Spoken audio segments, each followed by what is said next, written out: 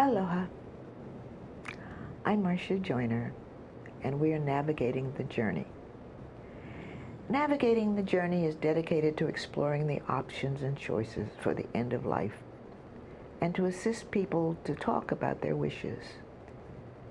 It's time to transform our culture so we shift from not talking about it, but to talk about dying. It's time to share the way we want to live our lives at the end of our lives. And it's time to communicate about what kind of care we want and don't want for ourselves. Today, we're going to take just a detour on that journey to talk about a journey that so many of us went through. So many of our people in our audience have no idea about. And for me, being the wife of a Vietnam veteran, I am going to talk about the Welcome Home anniversary for the 50th year since the Vietnam War. It's time to talk about it openly and honestly. We're going to commemorate those veterans. We're going to talk about what, if anything, they went through. And for me, as the wife and mother who had to struggle with little kids through that war. So enough of me and the tears. This is about the welcome home. Can we see that? Can we see this? It is so beautiful, and it's going to be a beautiful event from May 23rd until May 29. On May 23rd, there will be a reception and registration because the veterans are coming from all over America. And then on the 24th, there'll be the Taste of Hawaii at the night concert. And that's at the Shell, of course. And on the 25th, Thursday, a welcome home banquet honoring the many POWs and Gold Star families and those that are missing in action still. And that is at the Pacific Aviation Museum at Pearl Harbor. And you do have to make reservations for that one. On May 26th, a commemorative movie, Ride the Thunder, true Vietnam War story about the destruction of a bridge at Da Nang in 1972. And that's on the beach at Waikiki. And of course, that's free and open to the public. On May 27, at the Pacific Aviation Museum, there will be, of course, all of the planes and all of the things that were in the Vietnam War. And at 1 p.m., there will be a Vietnam symposium. And then there will be a welcome home parade and a pre-ceremony. And of course, you know, all parades in Waikiki take up the whole day. And the parade begins at 4 p.m. in Waikiki. On May 28, the military unit will, all the bases will be open and for veterans and anybody else that wants to go see all the military units. And then finally, on Memorial Day, a combined city-state National Memorial Day commemoration at the National Memorial at Punch Bowl, and that's at 8:30 a.m. till 10:30 a.m. So you're invited, the public's invited to everything, and this is a time, at least for me, who still has trouble remembering those years. So I'm inviting all of you to come out and be a part of it. Thank you so much. Aloha.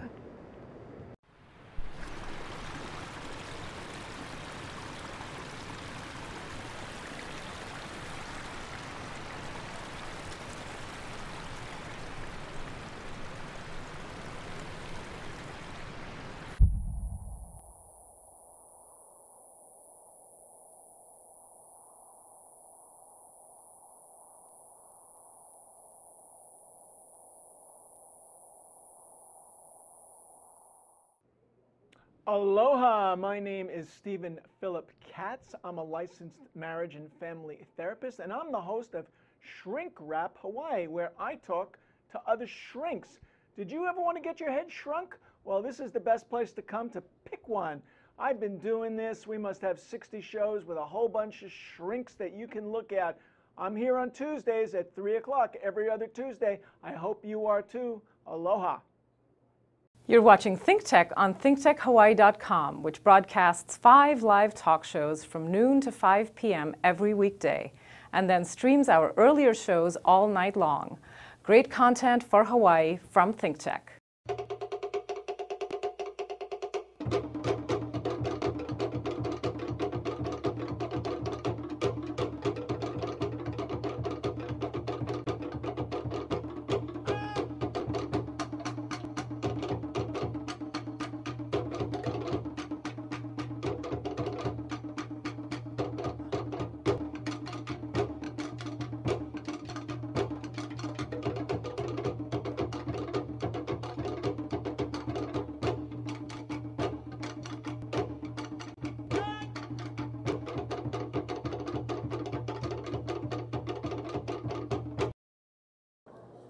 Hi, I'm Carol Cox. I'm the new host of Eyes on Hawaii.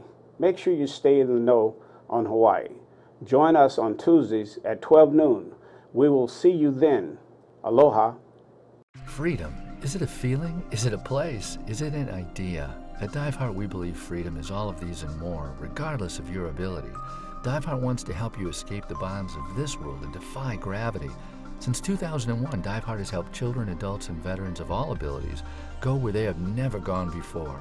Diveheart has helped them transition to their new normal. Search diveheart.org and share our mission with others, and in the process help people of all abilities imagine the possibilities in their lives.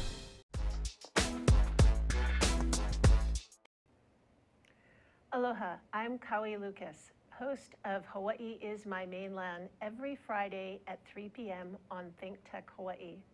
We talk about things of interest to those of us who live here, and my past blogs can be found at kauilucas.com.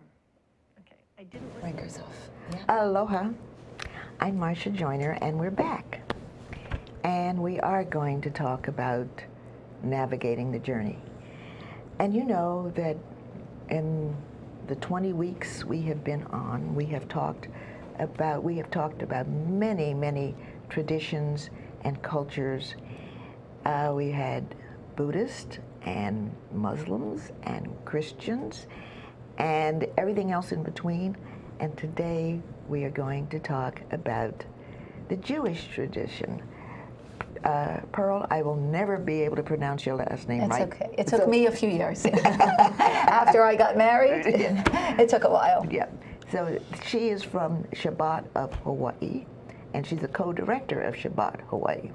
And that's a Jewish educational social service agency tending to the needs of the Jewish community. Yes. And so, again, like I said, we talk about our traditions, different cultures, and their choices and options at the end of life. However, with you, since I know nothing about the Jewish tradition, we will start at the beginning and talk about the Jewish culture. Okay. Now, what I do know about is Abraham and the beginning. All right. That's a good beginning. That's the beginning, yes. That's a good beginning. Yeah. Well, I think it's going to be a little difficult to cover 5,000 years of Jewish history and tradition. So, but before we do that, who is this young man? Okay, this is my grandson, Dov Chazanov, and his parents were, for 7 years, they led a branch of our organization on the Big Island called Chabad of the Big Island. And they just moved over from Kona 6 months ago, so I'm really lucky to have them near me now. And he's with me today because I love him and I want him with me. Very good. And how old are you, sweetheart? 7. 7. Great. He just turned 7. Just turned 7. It's his birthday. Yeah. Happy this is his little birthday treat. Happy birthday. Thank you. Okay, so, okay, no, we can't go through 5,000 years. No. Right. So I actually, What is the Jewish year? What is the... Okay, so it's interesting that you asked that because as you may or may not know, or some of your listeners may know, the Jewish calendar is a lunar calendar. It's not a solar calendar. And according to Jewish teachings, the world is actually 5,777 years old. So we are in the year 5777, and Jewish history began, like all human history, with the beginnings of time, with Adam and Eve. And the Jewish people became a nation in the Jewish calendar year of 2448 when they accepted the Ten Commandments on Mount Sinai. And that was a good 3,329 years ago. Now, so I read on your webpage about the children receiving the Ten Commandments. Yes. Yes. And you're having an event. Oh, okay. So also very interesting that you focused on that because that's coming up shortly. I believe it's May 30th and 31st. In Hebrew, it's called the Jewish holiday of Shavuot, which means weeks because we count the weeks from Passover, which we just celebrated a month ago, the Exodus of the Jewish people, to 7 weeks later when they stood at Mount Sinai and received the Ten Commandments. Now, there is a tradition and a teaching that when God wanted to give the Jewish people the Ten Commandments, he wanted to be fair. So he didn't want to only offer to the Jewish people, and he went around to all the nations of the world and said, I have a gift, and the Torah is its name. Torah is what we call our Bible. Right. And each nation asked, well, what does it say in it? And God told one nation, well, it says, do not kill. And they said, no, not for us. Then he went to another nation and they said, well, what does it say in it? And they said, it says, God answered, do not steal. And they said, no, not for us. Then he went to another nation and they asked, well, what does it say in it? And he said, honor your father and mother. And they said, no, for that we've got Father's Day and Mother's Day. Okay. So then he came to the Jewish people and they accepted it unconditionally. They said, we will do and we will hear. In other words, we're going to accept it. And then God said, hey, not so fast. I want to guarantee this is a covenant between you and me forever that you're going to keep this forever. So they offered our patriarchs, the forefather Abraham and Isaac and Jacob and the foremothers, and God didn't accept any of them as collateral. And finally, the Jewish people said, we offer the children, because obviously this is where we get the idea that the children are our future. If the children will continue to study and observe and keep all the traditions, then we know that Judaism has a future. And then God said, okay, you've got a deal. And that's why it's important for children actually to be in the synagogue and hear the reading of the Ten Commandments. Even if they can't intellectually conceptualize what's going on, spiritually, we believe their souls understand. Now, there is one piece of the Jewish tradition that I have repeated year after year, event after event, and have made it my own, and that is the Seder. Oh, nice. Yes. And the commandment that God says the young people will, not shall, not maybe, will tell the story in every generation and in the present tense. And I think, and I have taken that, and I think that if all of us told that story, our story, in every generation and in the present tense, so that we all understood what it is, then the world would be a better place. So that's why we have chosen the navigating this journey and having people in different cultures, in different religions, and different traditions to tell their story in the present tense.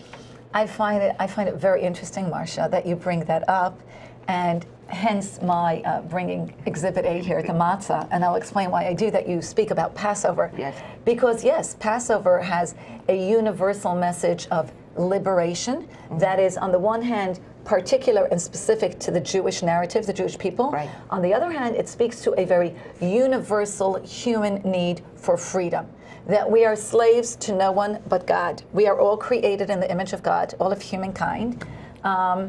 And again, the Jewish people accepted the commandments at Mount Sinai, but maybe a little bit later I'll talk about there's something called the 7 Noahide laws, which are 7 universal laws, morality that applies to all of humankind.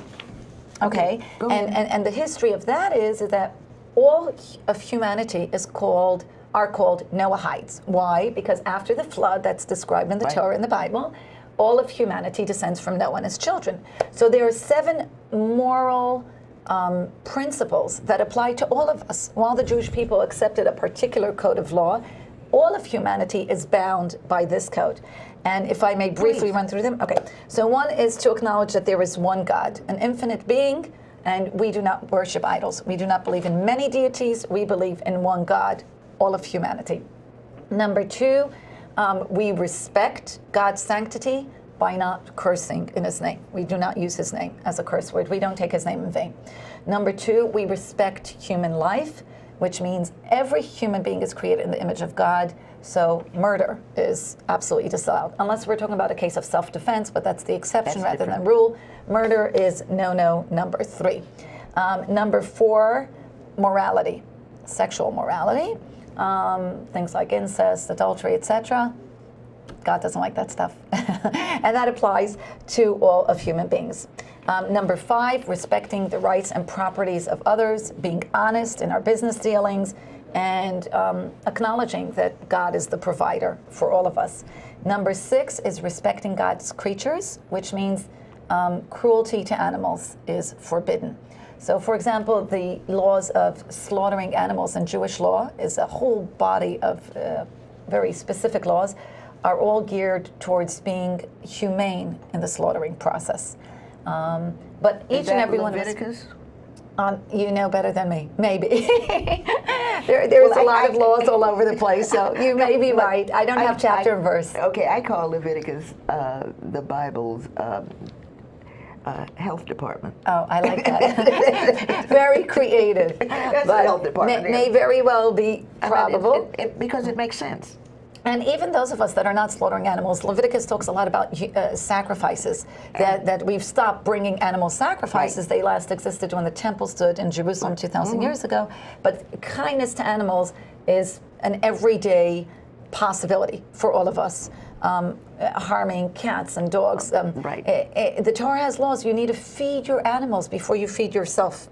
Okay? So cruelty to animals takes many forms, and again, that's a universal law that's applicable to all of humanity. And the last one, finally, is maintaining justice. In other words, we need to have a system of justice in order to have a civilized social construct called society, where we respect each other's rights. There's the rights of the community, there's the rights of the individual, but nonetheless, all societies need to have laws and courts of justice. And in this way, we maintain a just society that's pleasing in the eyes of man and the eyes of God. I did want to go back, if you don't mind, Marcia, to something you said about Passover, right? So I come from the Hasidic spectrum of Jewish observance, which the media might term ultra-Orthodox, which means we believe that the Bible is the Word of God, and we try to keep it as much as humanly possible. All the laws, we believe they're still applicable. So in any case, you spoke about Passover, which on the Jewish lunar calendar was exactly 1 month ago today. And there's a fascinating law that is applicable only today. So I woke up and I thought, how interesting that Marcia asked me to be here today. And so, today is a full moon. Okay, today is 1 month from Passover, and today in a lunar calendar, though, you would say that today is a full moon, it's a full which was moon. Exactly a month ago. A month ago was Passover, and today is called the second Passover. And that's why I brought matzah, because we eat matzah on Passover. Not only did I bring the regular matzah that people are used to seeing, the square kind of matzah, but I brought the matzah that's the way the ancient Israelites made it. Open it, let's see. Okay, let me show you what I've got here. Exhibit A. I'll give everybody in the studio a little taste. And I will tell you what it is, why we eat it, and the special spiritual significance today has for everybody. Wow. So this is round matzah, hand-baked. Trust me, it's worth its weight in gold, exactly the way the ancient Israelites made it. Well, not exactly. They made it on their backs. What do you mean on their backs? When they carried it out of Egypt, they were rushing. They had no time to bake bread, so they baked matzah. This particular box, believe it or not, comes from the Ukraine via New York to Hawaii. So it's traveled around the world. This is made in 18 minutes from scratch to finish. It's just flour and water, kneaded, rolled, punctured with holes so it doesn't rise. Have a piece. Eek. Take it. Well, take a little bit more than that. Would you like some? Okay, after Dave, you want to taste some? A little bit later. Okay. So now, what is this matzah? So Jewish mystical sources, we all know we eat matzah on Passover. And as I just mentioned, it's because when the Jews were leaving Egypt, They left in haste. They had no time to bake a full loaf of bread, so it didn't rise, and this is what we ended up with for the last 3,500 years. Mystically, this is called the food of faith. Now, what's the whole idea of a second Passover? We didn't go out of Egypt twice, so what happened? When the Jews were leaving Egypt, there were some people that were carrying the bones of Joseph. Joseph being Jacob's sons, the ruler of Egypt, right? And when he died, he said, bury me in Egypt, but when you leave, there's going to be a day that you're going to come out, and the Israelites are going to go, the ancient Jews are going to go to the land of Israel. Take my bones with me and bury them in the land of Israel. So there were people that were carrying his coffin, which was a wonderful thing to do. But in Judaism and the Jewish tradition, there's spiritual impurity that is associated with death. So carrying the coffin conferred upon these people spiritual impurity. So when the first Passover was happening, they could not bring this. Wait a minute, go back. Yes. That's you went over that, but that's beautiful. Okay. Now, carrying the coffin does what? Okay, so on the one hand, they were doing a good deed called a mitzvah, which is something good and a commandment. On the other hand, they became spiritually impure. Any connection with death in Judaism makes you spiritually impure. It's not a physical thing, it's a spiritual thing, and there's a spiritual remedy for it. So actually, the matzah that we eat today on Passover, it's not only to commemorate the fact that they could not make bread when they left, but it's also to commemorate the sacrifice of the Paschal lamb. So we don't do sacrifices anymore, so we just eat the matzah instead of the Paschal lamb that was sacrificed at midnight the night they left Egypt. Right. So those people that were carrying the bones of Joseph said, hey, this is not fair. We can't do the Paschal lamb every year. It was a year later now. They're in the desert. They're traveling. It's a year later. And Moses gives the Jewish people the commandment every year on the 14th day of the Hebrew month of Nisan to commemorate leaving Egypt. You are going to sacrifice a Paschal lamb. So the men that were carrying the bones of Joseph came over to Moses and said, this is not fair. We're doing something good. We're bringing the bones of Joseph to Israel, but we're spiritually impure, and therefore we are not allowed to bring the Paschal lamb as a sacrifice. So Moses said, you got a point. Let me go ask God what to do. So Moses turns around, goes and has a meeting with God, and comes back and says, okay, this is the deal. God said, you're right. You have a point. Because you're spiritually impure, on the date that you were supposed to bring the Paschal lamb, you will now be allowed to do it 1 month later. 1 month later, you have a chance to make up. You can bring the sacrifice, which is a way of connecting with God. Again, this is something that's very difficult for the modern mind to understand because we no longer have animal sacrifices. But the idea was in bringing a sacrifice, one sacrificed part of his animal energy, animalistic tendencies, and we become more refined spiritually. So these people that couldn't bring it, God said, I am giving you another chance. Exactly 1 month after the first Passover, which is today, you can bring the Paschal lamb.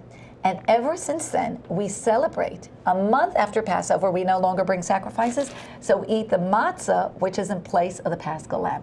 So what else? Is it a ceremony? Do you have, is it a dinner? How do So you do interesting. it? So the only thing we do is we actually eat the matzah, which, as I said, mystically is termed the bread of faith because it nourishes our faith.